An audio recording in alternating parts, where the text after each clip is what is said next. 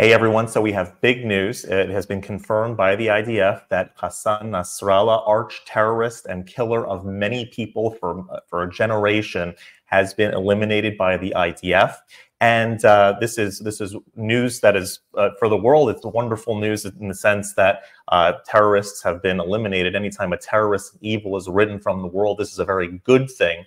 There are people asking, is it proper to celebrate the death of any human being, even a terrorist? So we're going to talk about that in just a moment. Let's check out the news report first. Take a look at the actual confirmation in this clip, and then we can talk about the ins and outs of the ethics of mourning for a terrorist, if there is any. What do you think? Let's take a look. The Hezbollah terror group now confirming its longtime leader, Hassan Nasrallah, is dead. Nasrallah, also one of the terrorist organization's founders, killed in a targeted Israeli strike in Lebanon that happened just yesterday. The Israeli military saying Nasrallah was with Hezbollah leadership at the organization's headquarters when that precision strike was carried out.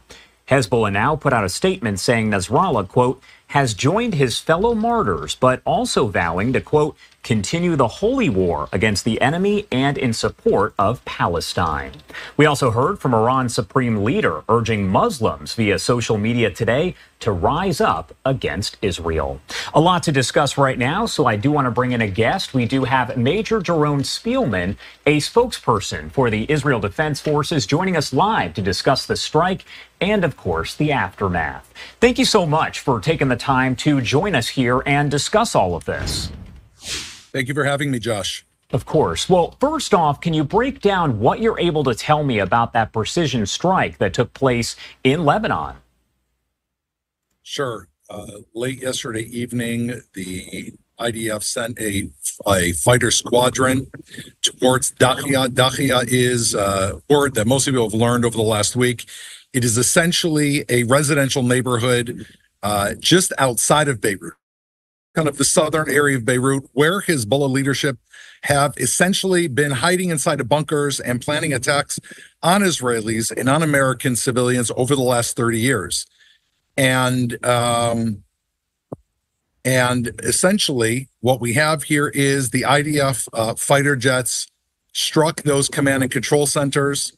You had Hezbollah in that area, and it was confirmed just a few minutes ago by Hezbollah that, in fact, Hassan Nasrallah, the architect of evil, who's led that organization, who was really brought up in that organization, who has the blood of countless Israelis and Americans, again, pre-9/11, Josh, Hezbollah had claimed more American lives than any other terror organization, and he was eliminated in that strike. We do know that that is the word, of course, from the IDF. We've also heard it from Hezbollah. Is there any concern based on the situation here that unfolded? I know there's probably a lot of undercover classified information, but is there any question as to whether Nasrallah might actually be alive, or is it 100% he is dead? Well, you know, there was confirmation on the Israeli side, and then as soon as Hezbollah reconfirmed that information, it's you know, I think it's we can take it as close to 100%. It's not in Hezbollah's interest to admit that their, you know, archetype of evil has been killed. You could hear the comments you said earlier from Iran, causing, you know, Iranians to rise up against Israelis. But, you know, what's very, very upsetting about this, it continues to strike just behind me, in the air behind me. Not that long ago, there was an interception. So, you know, we have dealt Hezbollah a major, major blow to their command and control leadership, to their weapon silos, but they are really dedicated to evil, dedicated to the destruction of the state of Israel and Western values. And we know that we still have a long road ahead of us, Josh. Will the offensive there still continue over in Beirut and Lebanon? Because, again, we do have Nasrallah eliminated, but is there more to do there? There is. And, you know, as we've said, any barrel, gun, cannon, rocket, missile, or suicide drone that is pointed at Israel is an imminent threat to the state of Israel, is a valid target, is the target we want to eliminate. We really are here for one simple reason, Josh, is to protect the citizens and civilians, the men and women of the state of Israel that live on the northern border, that have left their homes. The state of Israel has been terrorized by Hezbollah for 12 months now, and we've showed an enormous amount of patience. We've warned the Lebanese people, which we have no war with, but that they need to try to rein in Hezbollah directly, and the world, that, of course, like any normal country, we can't allow our civilians to be forced out of their homes.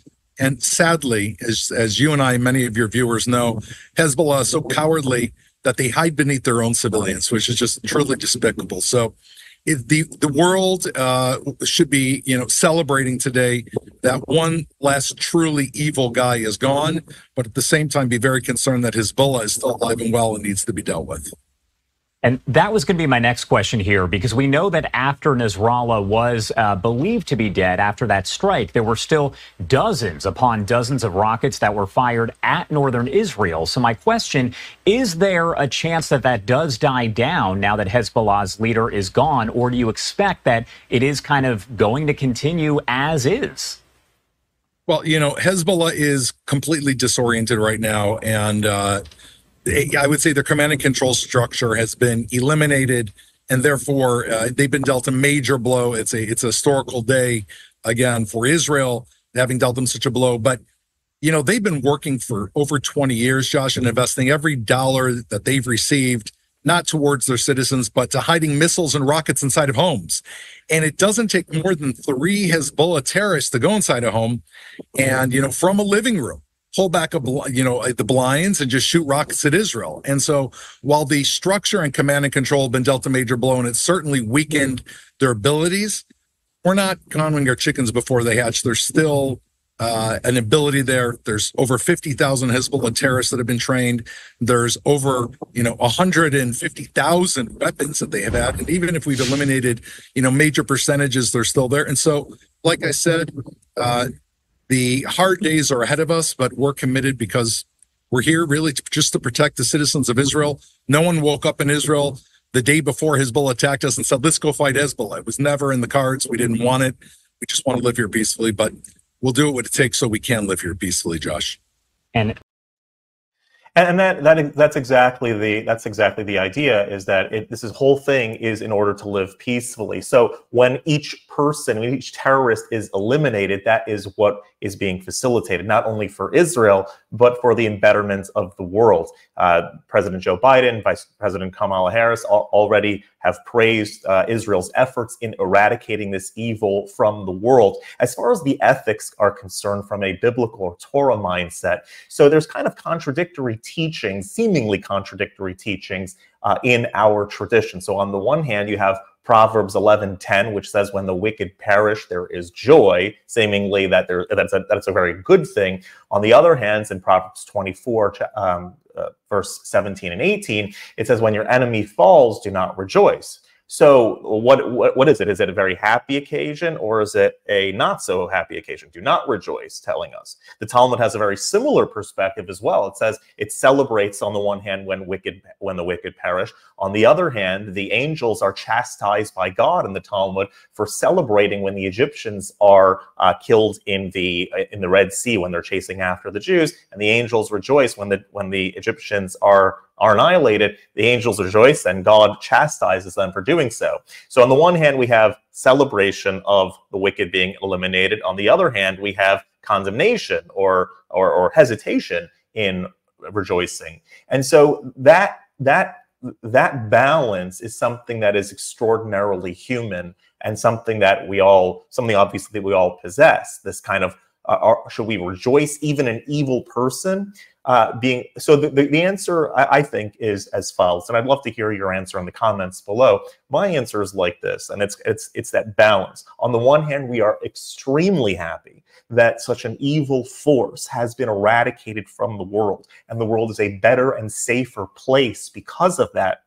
On the other hand, we are saddened that such a life was lived by this human being, that God breathed the breath of life into this person for a good purpose, to utilize it for good in the world, and instead they spent it consumed in hatred and terror. So it's sad on them as a human being, but we rejoice in the fact that the world is a better place and that these people are no longer a part of the world. Okay, so we'll hold here for today. I look forward to more news of evil being eradicated from the world, and I look forward to talking to everyone soon. If you enjoyed this video, please hit that subscribe button below, and we'll see you shortly. Take care.